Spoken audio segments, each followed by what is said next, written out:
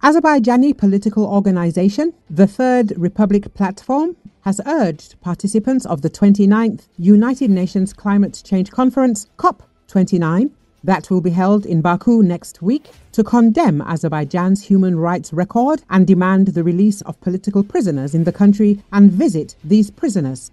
In a statement released on November the 8th, days before the start of the key climate event, the organization urged the event participants to acknowledge the integral links between climate change and human rights and conduct COP29 activities with this framework in mind. COP participants should publicly and unequivocally condemn Azerbaijan's severe human rights deterioration and demand the reversal of this worsening situation.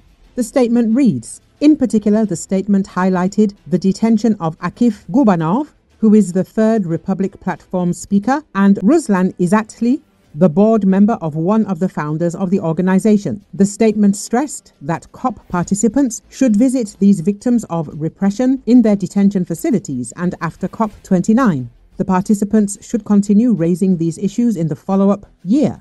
The statement continues. Among the detained Azerbaijani journalists are Canal 13 director Aziz Orujov and Shamo Eminov, the channel's freelance reporter, both of whom were detained last year on trumped-up charges.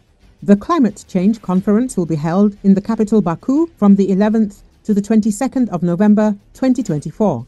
Set up in December last year, Third Republic Platform is an organization focused on post-Karabakh agenda in Azerbaijan, such as climate change, human rights issues, the work of civil society. The Third Republic Platform describes itself as Azerbaijan's first and only green-focused political organization.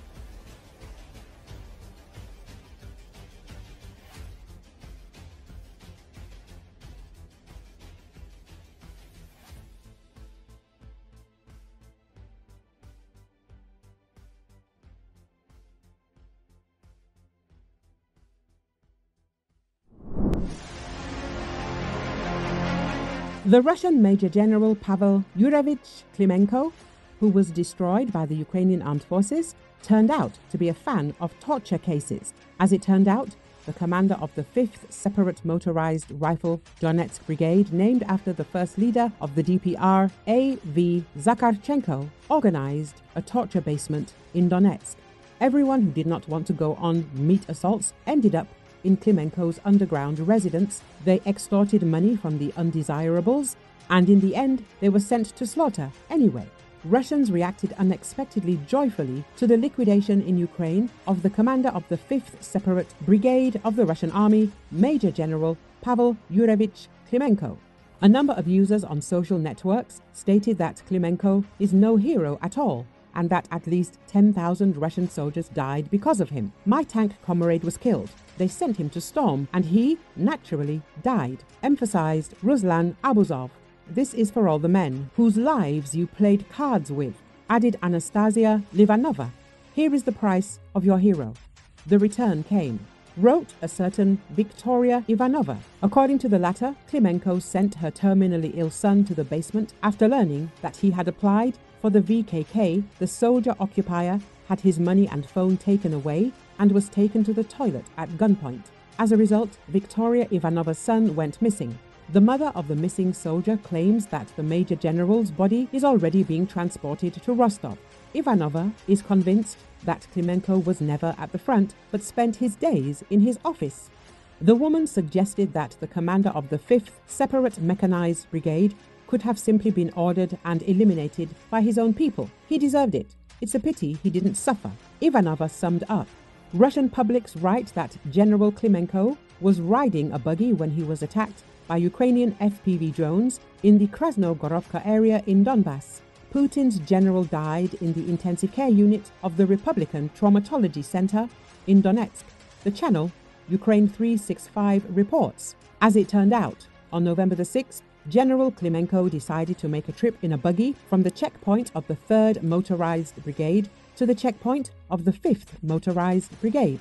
At that moment, he was attacked by FPV drones. Then Klimenko was evacuated to the Petrovsky District Hospital, and later he was transported to the Republican Traumatology Center. There, his condition worsened, and resuscitation efforts did not produce the desired effect. Pavel Klimenko was born in 1977. He was drafted into the army in 1994. He became the commander of the 5th Motorized Brigade in the summer of 2024. The family lives in occupied Sevastopol.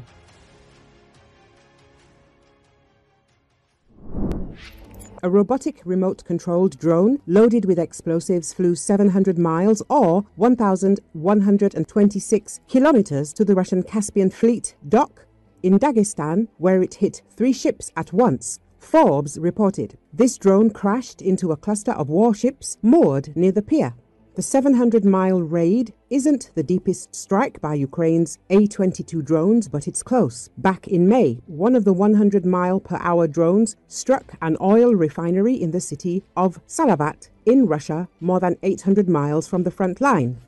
According to Anton Herashchenko, a former advisor to the Minister of Internal Affairs of Ukraine, 3 ships were damaged by the explosion, including 2 Gepard-class frigates, the largest ships of the fleet, as well as a smaller Buyan corvette. Damaged vessels can make up almost a third of the Caspian fleet. The A-22 drone that was struck was designed to respond to Russian strikes on Ukrainian cities and bases, in particular with a number of locally produced drones and surface-to-air missiles configured for ground strikes. The humming of the A-22 over the anchorage of the Caspian fleet emphasizes how quickly Ukraine has moved to expand its range of weapons of deep destruction of local production. The article reads, journalists recall that in February 2022, Ukraine did not have a single long-range weapon, and now there are several types of them.